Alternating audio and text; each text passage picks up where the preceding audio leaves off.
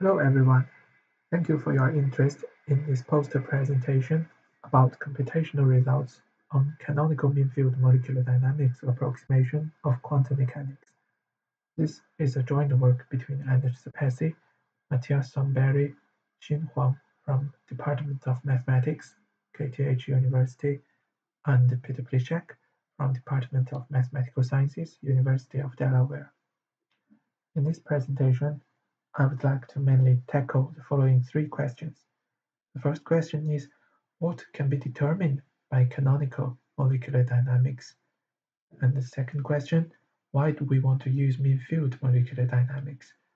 The third question is, what is the mean field here, specifically in our setting, and how accurate is it?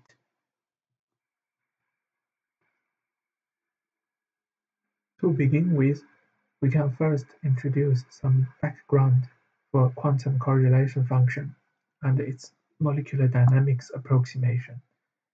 Specifically, we consider a particle system consisting of nuclei and electrons with the Hamiltonian operator H hat given by the kinetic energy terms and Coulomb interactions here. Particularly here, X in n-dimensional Euclidean space denotes the nuclei position coordinates. Xe denotes the electron coordinates, and the capital M is the mass ratio between nuclei and electrons, which is greater equal than 1. Approximating the operator V on a finite dimensional subspace of electronic eigenfunctions yield the operator V by this d-dimensional approximation, and we thus have the Hamiltonian operator H hat in this d-dimensional setting. For two self-adjoint operators A0 hat and B0 hat at time 0, we can know from the Heisenberg representation that the time-dependent observable AT hat can be given by this form, with the time evolution operator here. The corresponding correlation function between the two observables AT hat and B0 hat is given by this equation 1, where we particularly apply the symmetrized version of AT and B0. Here, beta equals 1 over Boltzmann constant times the temperature is the inverse of the system temperature. And particularly here, the operator E minus beta hat is known as the canonical Gibbs density operator, which corresponds to the probability of the system being in the state X. Here H is dependent on X. Of course, it should be given with a suitable normalization. The main aim of our study is to approximate this quantum correlation function, TQM, this molecular dynamics method. Now we can introduce the definitions for our mean-field molecular dynamics approximation. Suppose Z0, which consists of x0 and p0, where x0 is the initial nuclei positions, p0 is the initial nuclei momenta. Now Z0 is the initial state variable in the phase space. We define a mean-field approximation function h of the system Hamiltonian as this equation 2. Now we can see that our definition of small h function is given by the partial trace of the Hamiltonian capital H with respect to the Gibbs density here, and specifically it can be written in this form. Now, applying this specific form, we can solve for the state variables zt of the Hamiltonian system with the dynamics given by equation 3. Now we see that the dynamics of the state variables xt and pt are given by the gradient of the Hamiltonian H.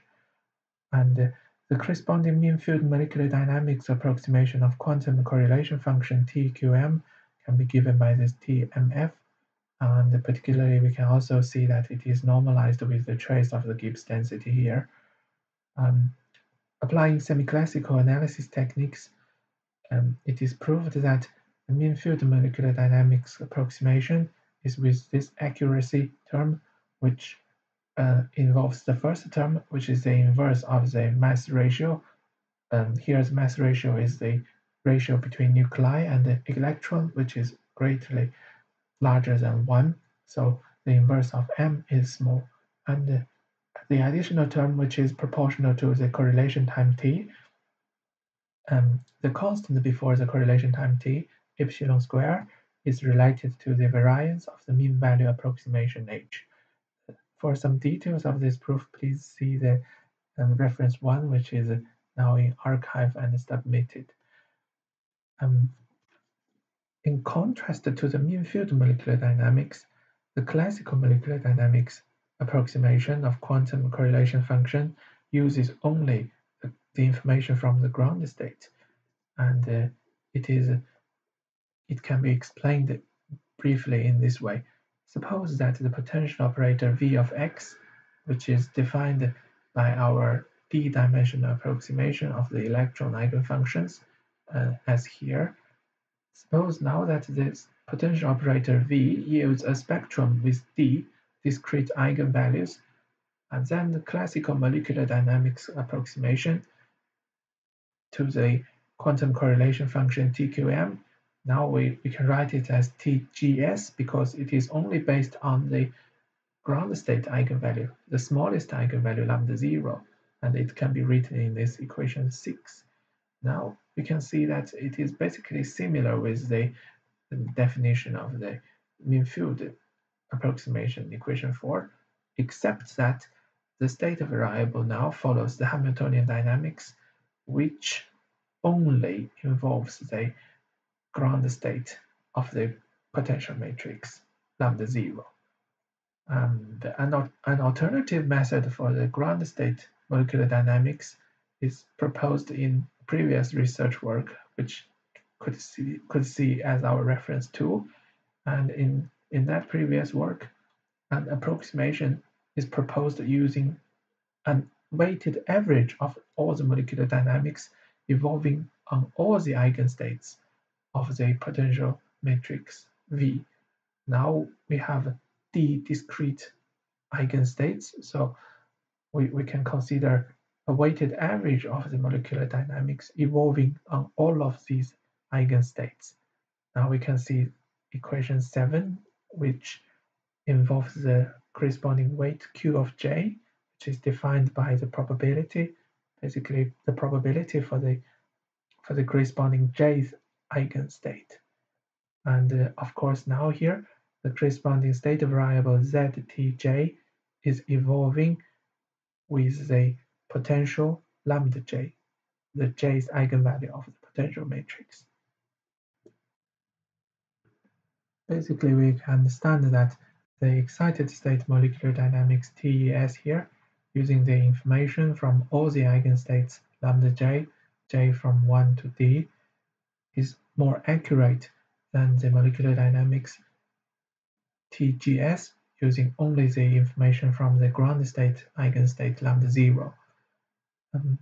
But the problem is, usually the excited state molecular dynamics is difficult and expensive to implement because, for example, the commonly applied method for molecular dynamics is based on density functional theory or Hartree-Fock method, and in that case we principally only have the information from the ground state.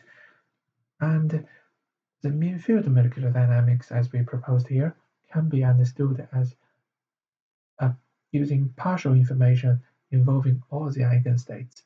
So we can hope that it could improve the accuracy from the molecular dynamics using only the ground state, but we cannot expect it to outperform the molecular dynamics using the information from all the eigenstates. So we cannot basically expect the accuracy of TMF is better than the accuracy of TES here. And we can then try to verify this conjecture from our numerical results. As a simple computational example, we consider a one-dimensional model using the nuclei in only the one-dimensional Euclidean space, and the two electronic eigenstates d equals to 2 implies that we only consider the ground state and the excited state, and one excited state, one ground state. Specifically, we compute the momentum autocorrelation function by taking AT hat is PT hat and B0 hat equals to P0 hat. So basically, we compute the autocorrelation function between the momentum at time 0 and at time t.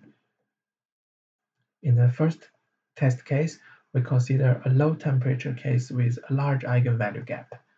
And in this case, we take the parameters so that the probability for the system to be in the excited state is basically quite small and almost negligible.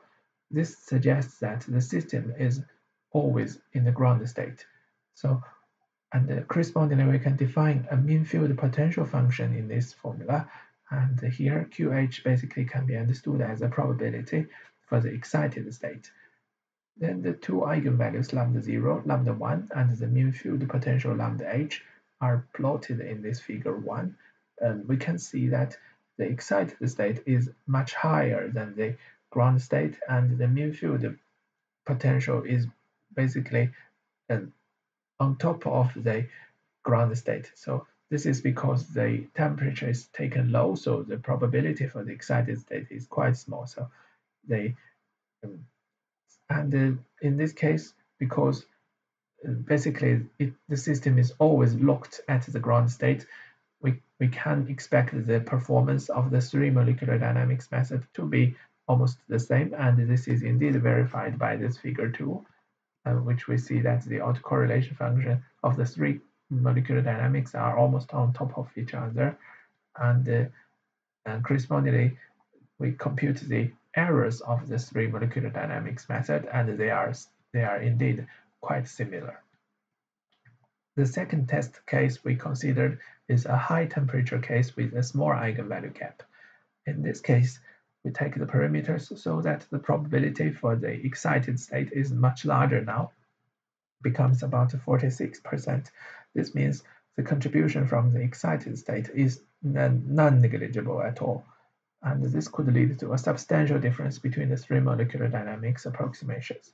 In the first figure 4, we can see that now the eigenvalue gap between the ground state and the excited state is smaller, and because the temperature is taken relatively high, the mean field potential lambda star is in between these two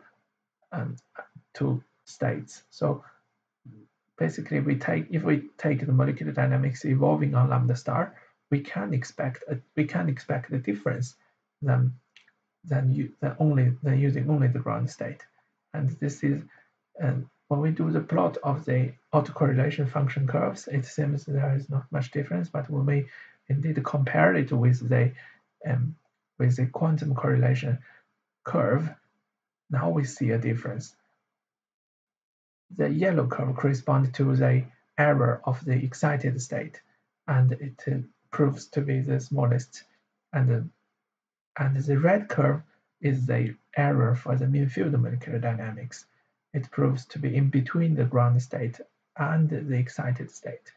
The purple curve for the ground state molecular dynamics, it has the largest error. So in this case, we can see that the error of the mean field molecular dynamics is smaller than the ground state, and it is still larger than the excited state.